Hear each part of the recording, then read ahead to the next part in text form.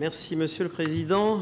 J'en arrive, si vous me permettez cette expression, au plat de résistance de la Commission d'études 7, puisqu'il s'agit de la révision de la recommandation UITR TF 460-6. Cette proposition de révision a été présentée à 2 reprises à la Commission d'études 7, sans qu'il soit possible de l'adopter. En conséquence, j'ai donc décidé de l'envoyer à l'Assemblée radio afin que celle-ci puisse prendre une décision. The use of leap seconds in the Coordinated Universal Time, UTC, introduces discontinuities or disruptions into what would be an otherwise continuous time stream. It is our responsibility to make adjustments to accommodate modern requirements and modern technology.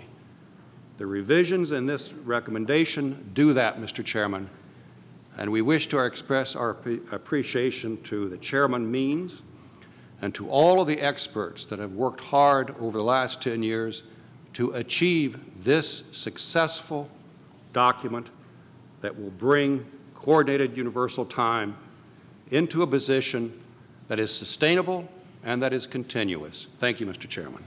Our document 48 contains 11 key points which, in the view of the UK, show that approval of the revision of this recommendation would be premature. One argument put forward for ending the insertion of the leap seconds in UTC is a concern over the increasing number of system timescales that do not implement leap seconds, and one example is GPS time.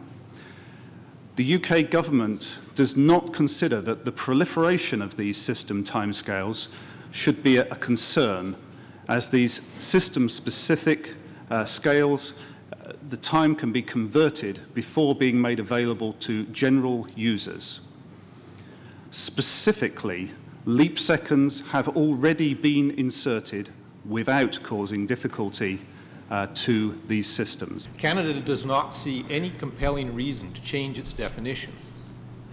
Notwithstanding, there are applications which would benefit from the definition and distribution of a true atomic time in parallel with or as a replacement for the distribution of UTC. And please note that I'm talking about the distribution and not the definition.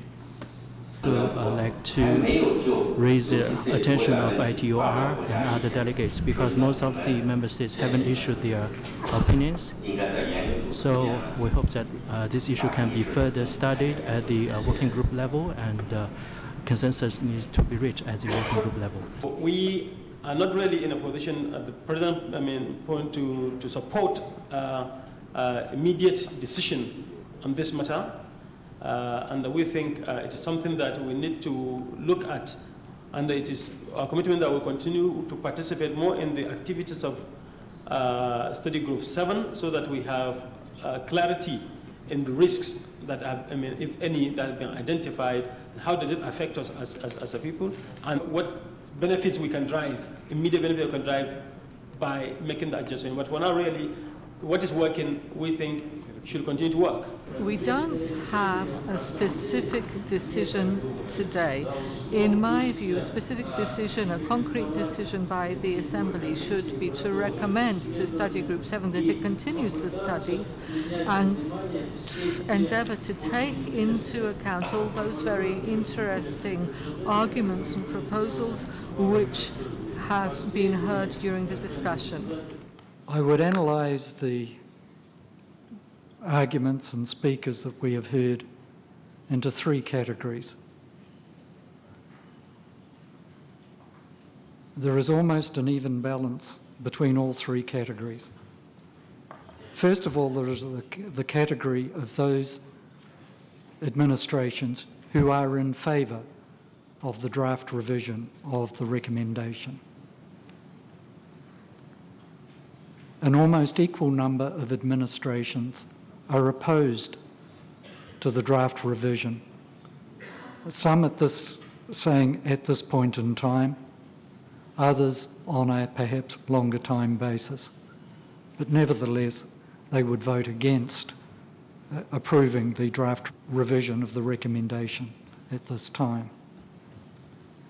But there is a third group of countries, and those are the ones I would like to give some attention to, who are saying that they are in a position where, because they have not been able to participate in the very highly technical nature of the work which is conducted in Study Group 7, and in particular in Working Party 7A, on what is a very complex technical issue, that they feel they are somewhat disadvantaged in not being fully informed on the consequences or the implications of the draft revision. They are neither saying they favour it nor do they oppose it, rather that they would like the opportunity to gain more information and a better understanding of the issues. I believe that the appropriate course of action, which I would now like to propose, is that we return this draft revision of recommendation 460 to Study Group 7 for further work leading to the development of a continuous standard, taking into account all technical options that may be available and that can be evaluated, in addition to the work that has already been concluded by Working Party 7A.